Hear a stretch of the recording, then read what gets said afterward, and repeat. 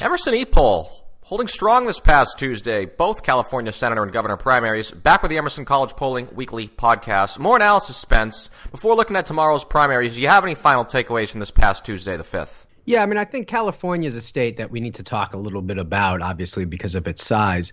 But in the Senate race, we remember Feinstein, Senator Dianne Feinstein, she was leading in the polls. But we asked a second question about, do you think she should be reelected or is it time for somebody else? And more people, plurality, thought it was time for somebody else and that she should be reelected.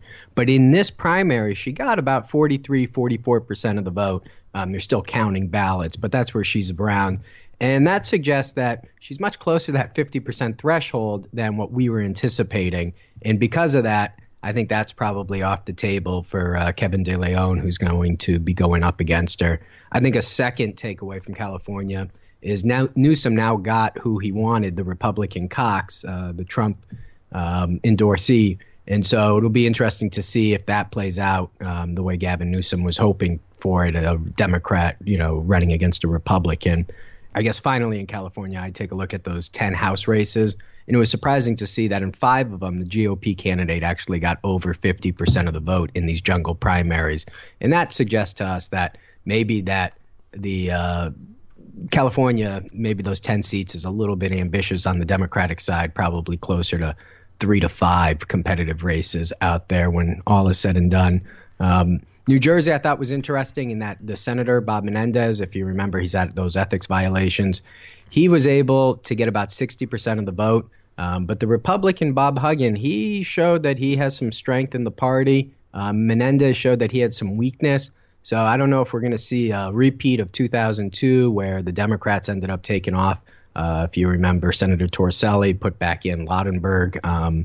It was a big fiasco. But you do know that in New Jersey, there is time to take candidates off the ballot. So those are some of the big takeaways. I think Kristi Noem getting the nomination for governor out in South Dakota. She's a rising star in the party.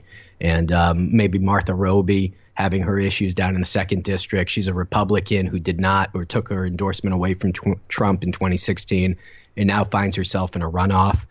She only got 39% of the vote. So it'll be interesting to see how that all plays out.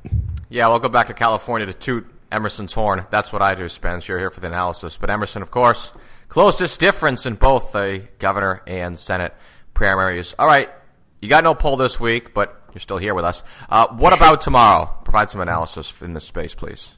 Sure. The Nevada is, I think, ground zero for the 2018 midterms. You're looking at a congressional race. Three out of the 4 congressional races are going to be competitive. You got an open governor's race, and we've got a very competitive U.S. Senate race where the Democrats is, this is the state where Clinton won, where there's a Republican U.S. Senator, Dean Heller. So Democrats are very bullish on being able to take that seat and potentially the governors and a couple of the congressional races. So that's going to be interesting to see who comes out of those. Maine, I'm looking at is this is going to be the first time that they use, I believe, ranked choice voting. It was a controversial ballot question that got passed, went through the courts. Anyways, allegedly, that's what it will be used. And it will be interesting to see who comes out of those primaries. Remember, in the past, third-party candidates have played a big role up in Maine. This ranked voting, if a candidate doesn't get 50%, it would send it off into a top-tier vote pattern. And then South Carolina will be interesting to see Henry McMaster's. He's the governor. He got put in after the woman from the United Nations? Samantha Power? No. Nikki Haley? Nikki Haley. When she got appointed, McMaster's got in there. McMaster's is a big Trump guy, first guy really to endorse Trump. Remember, South Carolina is a big primary state. It's the third in the presidential primary. So he came out heavy. He's got 3 or 4 horses running against him. So it'll be interesting to see if he can clear that 50% because South Carolina has that same type of threshold. And then in Virginia, we're definitely going to be watching who's going to take on Barbara Comstock up in the 10th. So those are some of the races to keep an eye out on tomorrow. And we're going to be back in the field with a couple of polls. Looks like we're going to be doing one out in Mexico. There's a big presidential race July 1st. So we've been working on that and hope to have those results back to you guys shortly. Subscribe to Emerson College Polling Weekly on iTunes, Stitcher, and the CLNS Media Network mobile app.